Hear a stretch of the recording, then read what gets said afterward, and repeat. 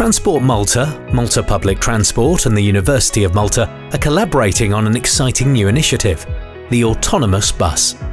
This compact electric bus is a special driverless vehicle equipped with various onboard sensors that are controlled by state-of-the-art artificial intelligence. There are over 300 of these vehicles around the world, and they're increasing in popularity.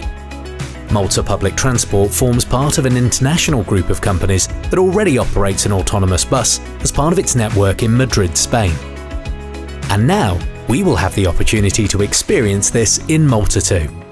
Autonomous buses have a number of benefits. They are safe, environmentally friendly, cost-effective, inclusive, able to allow everyone to explore the potential for AI in transport, valuable research. The autonomous bus will be operated on specific test routes at the University of Malta, to Ali Family Park, Republic Street, and on the Smart City to Explorer route. And in all cases it will be integrated with the rest of the transportation network.